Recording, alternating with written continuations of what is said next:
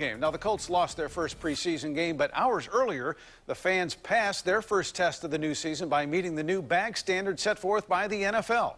Our TV6 reporter Chris Proffitt begins our team coverage live from Lucas Oil Stadium. Chris? And Drew, the NFL's new security policy is pretty simple. If it doesn't fit into the palm of your hand or into a small clear plastic bag, then just don't bring it into this stadium.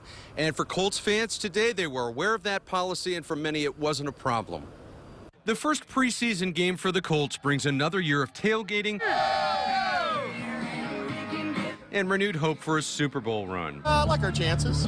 We did really good last year. Obviously, we got a lot to build on, but I think we'll be fine. The new season also brings more firsts.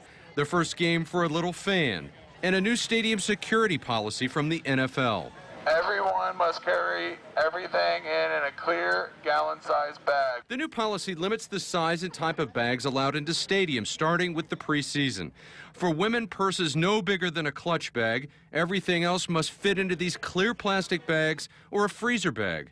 Anything that won't fit in here won't get you in there. The reason behind this is just to expedite entry into the stadium as well as enhance public safety. The NFL changed its security policy after the Boston Marathon bombings, tossing out large bags, purses, and backpacks once allowed into stadiums.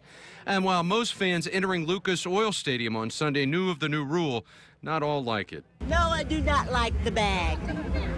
I like to have a little bit of my privacy when I walk in here. I thought it was a little weird at first, but now that everyone has it, I don't care. The exception is for medically necessary items that must first be inspected at the gate.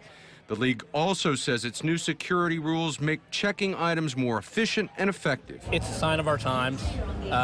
It's an issue about not individuals, but keeping 65 or 70,000 people safe. A new season with new rules on the field and off that clearly changes a part of the game.